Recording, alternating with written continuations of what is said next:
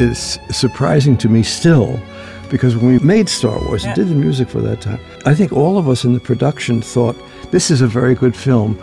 It will play for 2 or 3 weekends, and the children will love it, and then we'll move on to the next film. There didn't seem to be anything quite so extraordinary about it.